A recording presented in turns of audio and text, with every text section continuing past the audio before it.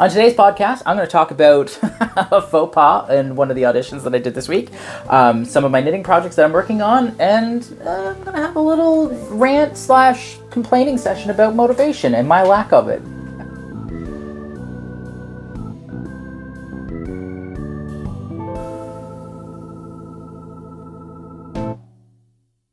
Hi everyone, I'm Troy. If you're new here, I am the creative behind Fox and Oak Designs, based in Charlottetown, Prince Edward Island. And if you're an old friend, hello again. So let's just get right into today's episode by talking about the audition that I did last week. So I can't remember if I mentioned that I was going to be auditioning for an orchestra. So the choir that I'm in, the Luminos Ensemble, is planning on putting together a chamber orchestra. And Dr. Margot Rayskin, asked me if I would be willing to audition for the sectional clarinet part, because my main instrument is the clarinet. I'm not a singer by trade. I just get paid to do that most often. Anyway, so she asked me to audition. So I decided that I was going to audition. And I decided that I was not only going to audition on the clarinet, but I was going to audition on the bass clarinet. So I'll put up on the screen a B-flat clarinet, which is the clarinet that I went through my music degree at UPEI with.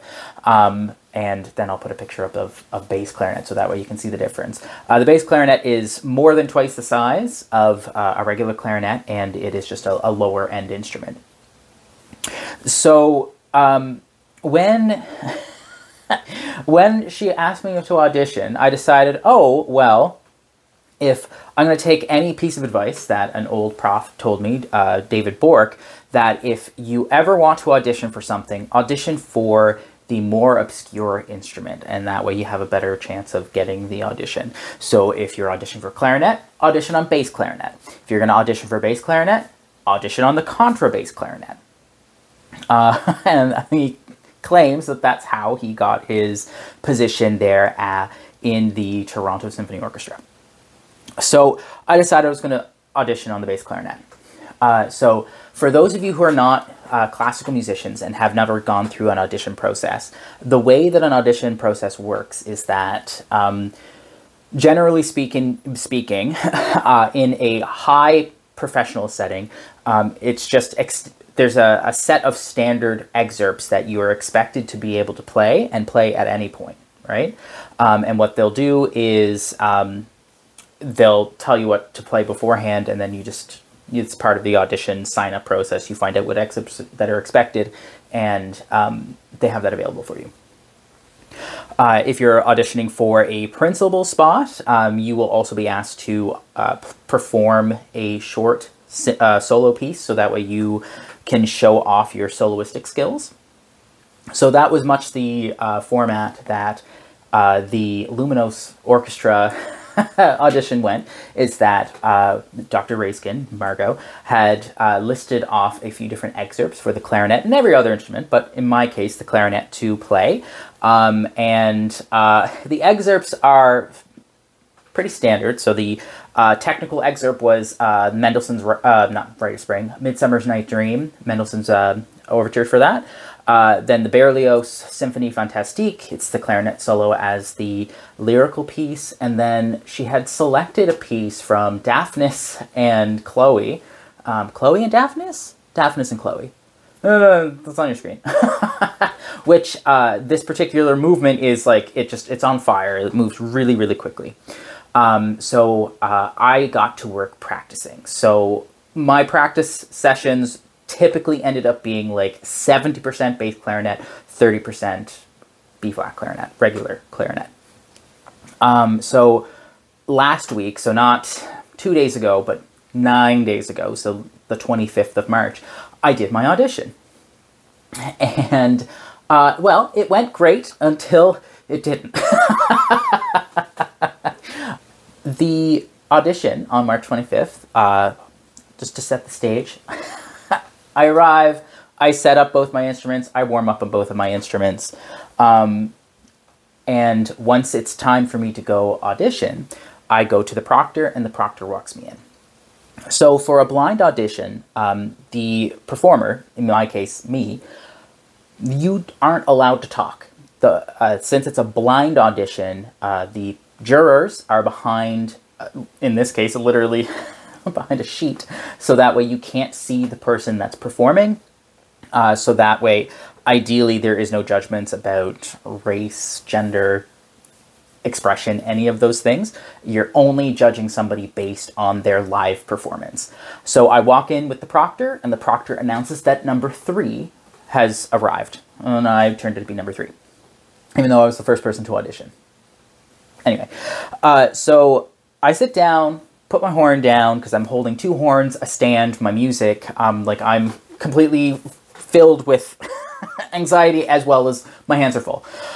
So I set the bass clarinet down. I put my little clarinet on the stand, because there's another section of the stand for my little clarinet. Put my music on the stand. And after I get situated, I hear from behind the curtain, Margot saying, you may begin with the Mendelssohn. So the Mendelssohn's on the little clarinet, so I pick up my little clarinet. And since I am, like, that was the last instrument that I had, like, played, I was ready to play it. So I just took a breath, remembered how I wanted to play it, and then played.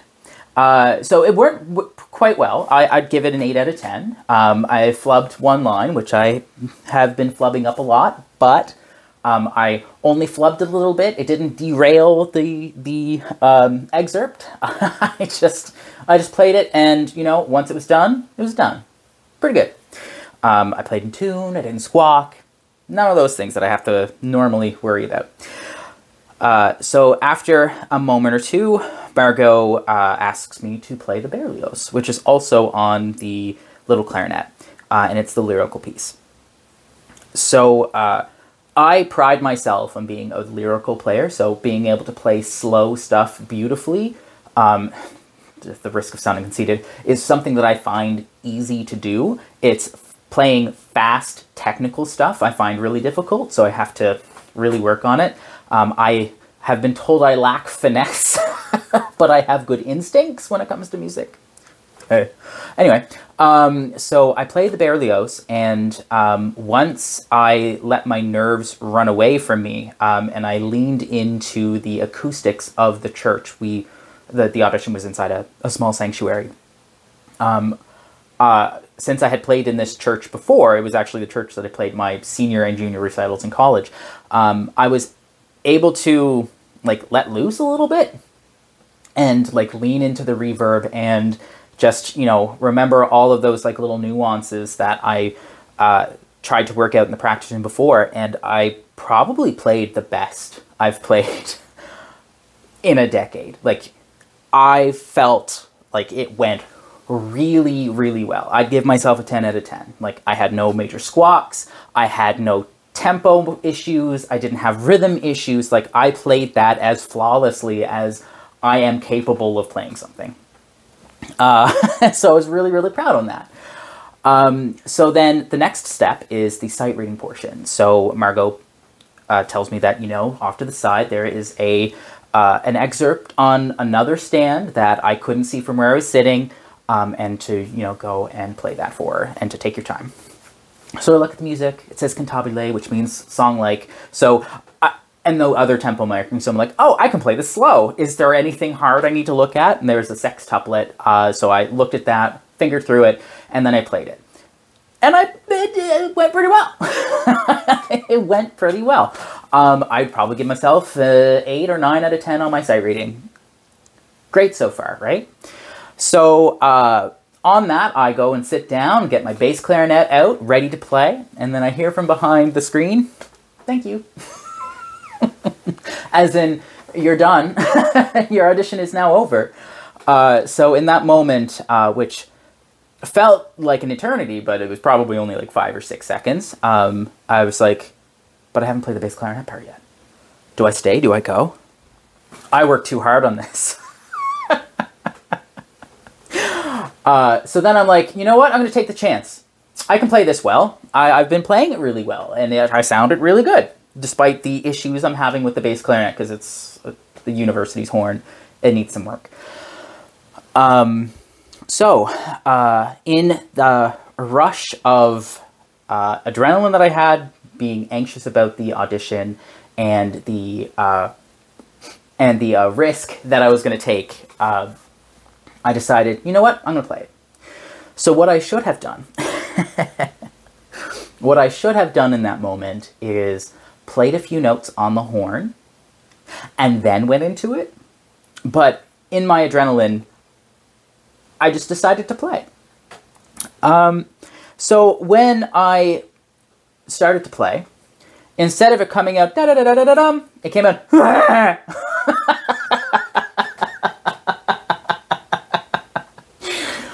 and then I got flustered. And then I, forgive my friends, shat all over the excerpt. I played it so poorly. It was so sloppy. And then at the very end, where it's supposed to like show off like the low end of the horn, I somehow was able to like bridge the huge jump between the top and the bottom of the horn. But the bottom part, like, it repeats itself. So it goes bom, bom, bom, bom, bom. When I got to the second one, I decided to go bom, bom, bom, bom, bom, bom, bom. So after I played that, I was just like, oh, didn't say anything, just sighed. And then I heard from behind the sheet, Margot clearly stifling a little laugh. Thank you.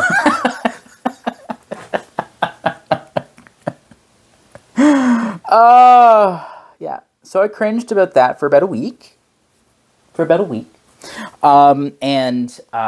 Yeah, and I'm not gonna lie, like, I was so all over the place about that audition because, like, the first part went really well. Had I just walked out when she said thank you the first time instead of being stubborn and playing the bass clarinet part, I feel like it would have been no-brainer, like a shoe-in. Like, I still don't know the results of that. Apparently, there was 8 or 9 people that were supposed to audition that day, but a number of people had COVID, so they couldn't audition.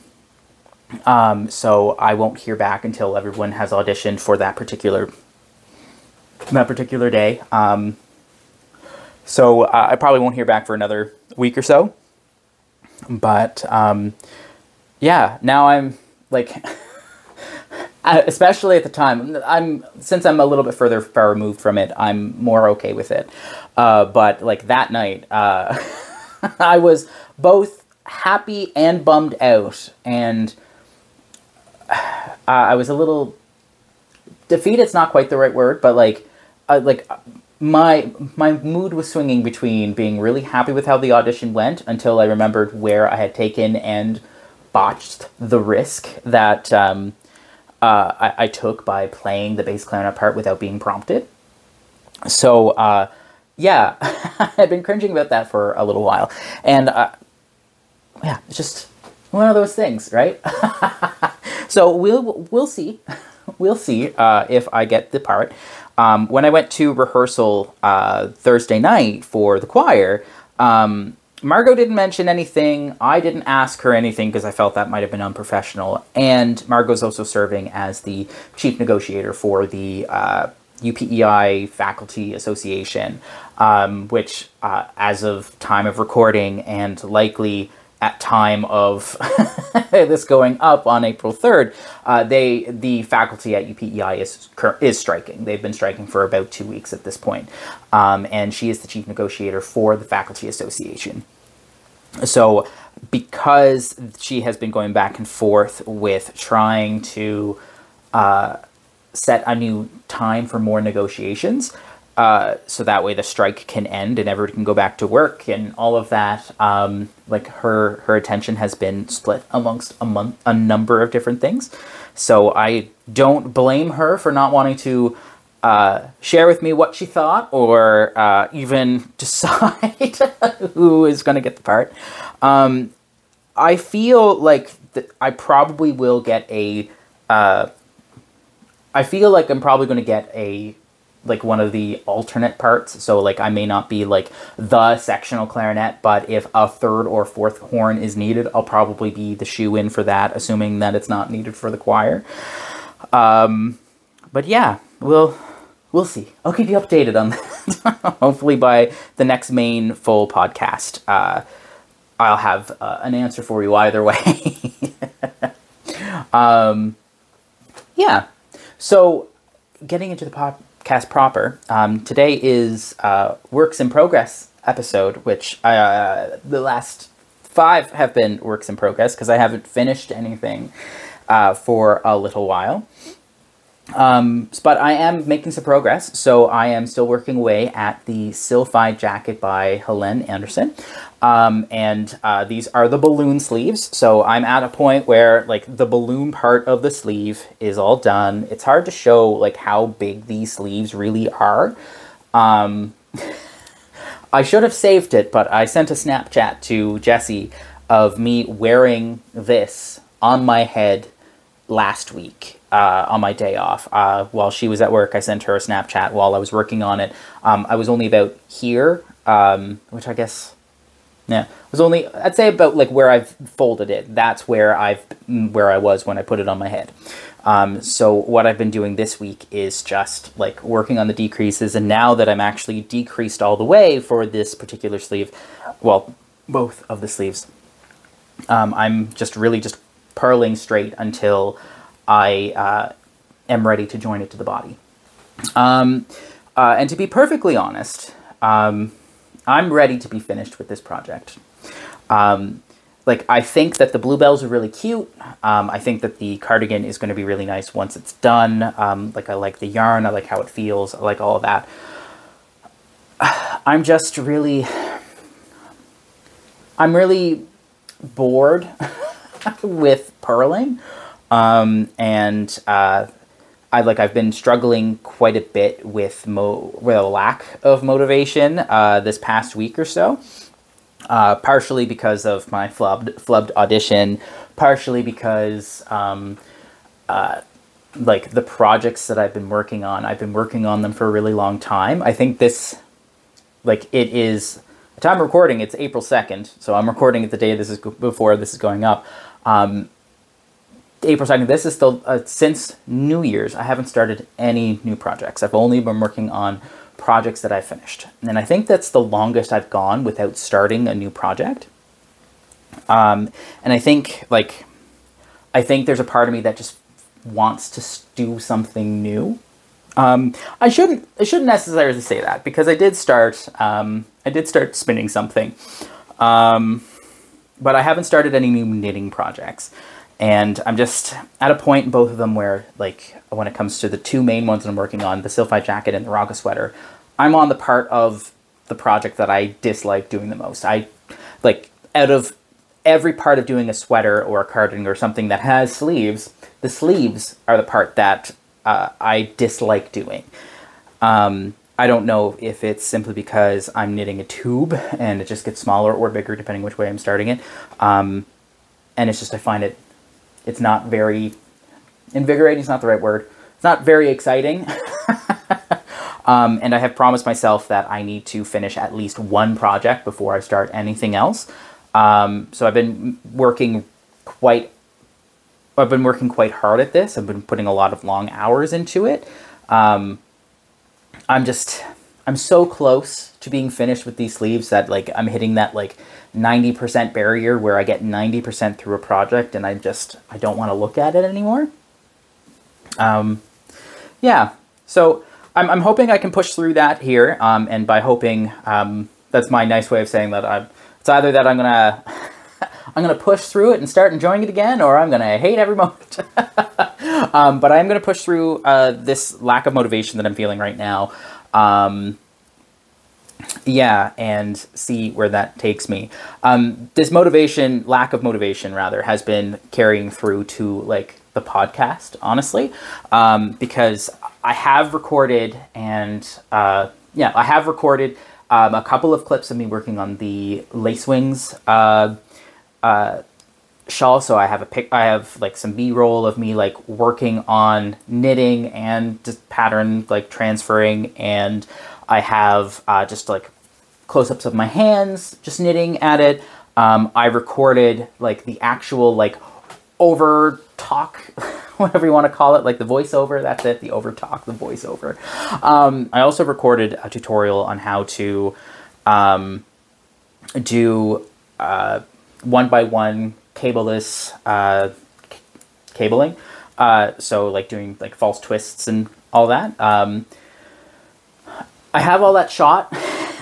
I have this episode shot, but I've been lacking the motivation to sit down at the computer and edit the videos. I know in my head that like all I need to do is sit down, in an hour per episode, I'm done.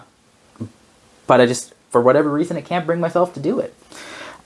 So this episode, when it goes live, it'll probably be like minimally edited, just so that way I can get it out, because out of all of the other videos that I'm putting out on the channel, most integral to putting out is like the main podcast, like the week to week or the bi-weekly podcast, making sure that that goes out on time. So I'm going to push through and get that done. Whether or not I include the tutorial that I have already shot today in today's episode, we'll see.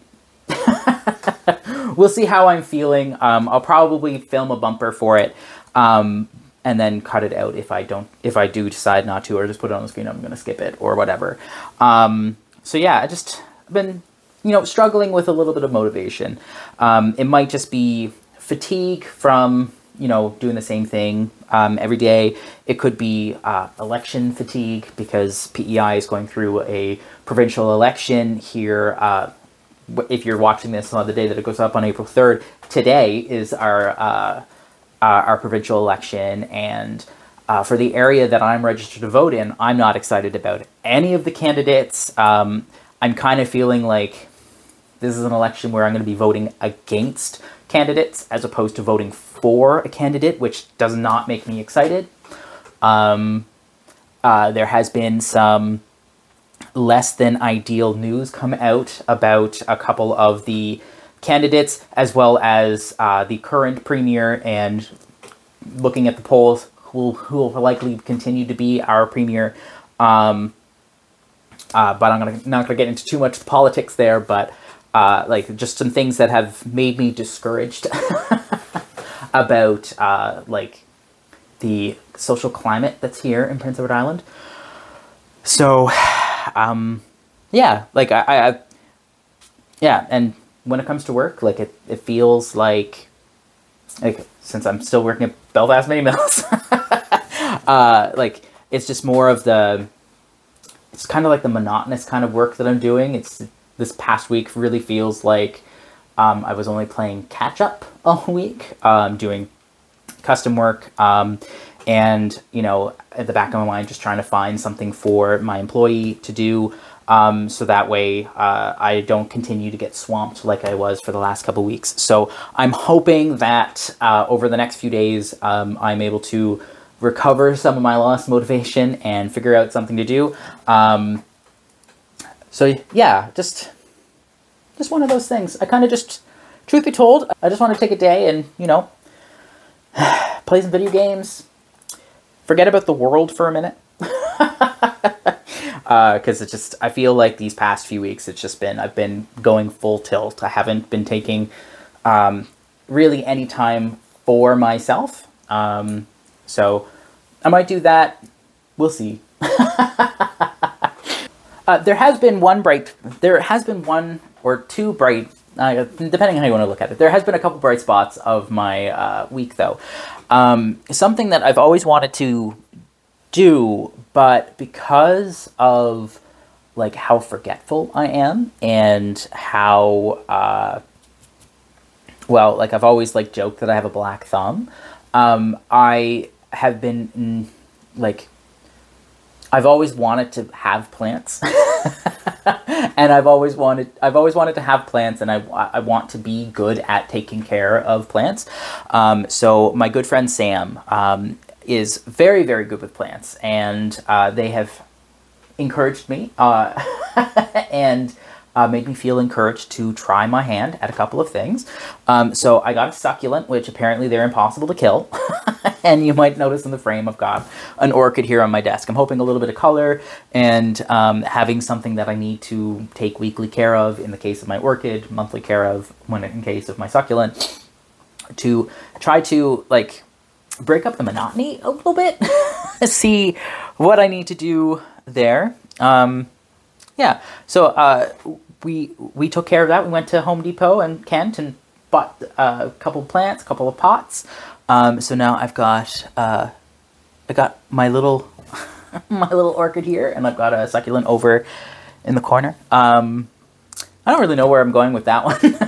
just wanted to share something that brightened my week a little bit. That's unrelated to music, unrelated to work, unrelated to knitting or crochet. I hope you enjoyed today's episode, despite how short and sweet it was. And a little bit of a downer halfway through. I'm sorry for that. I'll try to come up with something a little bit more bright and cheery next time. So today I'm going to give the rating of... Today's rating, I'm going to say it's 1.75 sleeves out of 2 sleeves for the cardigan here. Because I think I'm like 8 centimeters away from joining it to the body. So I'm pretty close. Just need to find that motivation. I rate this episode 0 out of 1 motivation. Well, if you think I'm the worsted, comment down below. Give me some tips on how you get your mojo back when you've lost some of your motivation. If you liked today's video, give me a thumbs up and share with all your friends. I'll see you in a couple weeks.